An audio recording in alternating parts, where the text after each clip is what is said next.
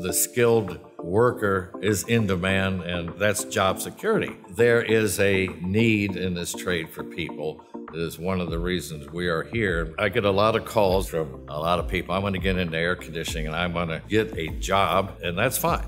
The three things that the employer wants from a future candidate, they want them to have a driver's license because you're going to be driving their truck. And if you can't drive a truck, you're not really much used to it. You are required to be CFC certified, in other words, how to handle refrigerants. The chemicals in refrigerants are detrimental to the atmosphere. And employers want you to have the apprenticeship license. What that is you go online to the state of Maryland and you fill out the application online. $10, they send it to you. There's no test or anything. But what that does is that starts the clock ticking. You have to be an apprentice for 3 years working for a company that has a master mechanic before you're eligible to take a test for a journeyman's license.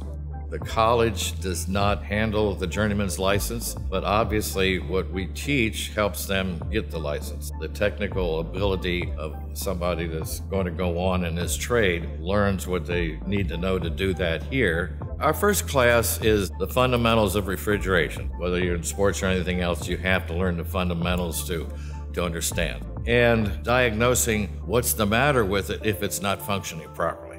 We have 3 different labs, principally cooling systems, another one heating systems, and another one sort of control systems, so they understand when you go to that thermostat and put it from off to cool or off to heat, what does that actually do? And I have mock-up systems where we can learn hands-on work.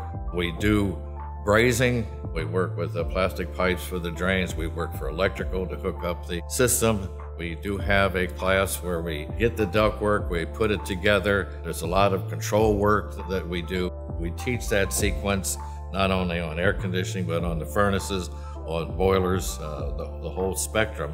I will replace capacitors with ones that are defective. I may put in defective fuses. We want the students to diagnose the problem. The faster you learn how to do that and solve the problem without having callbacks, you're going to make more money because you're more valuable to your employer.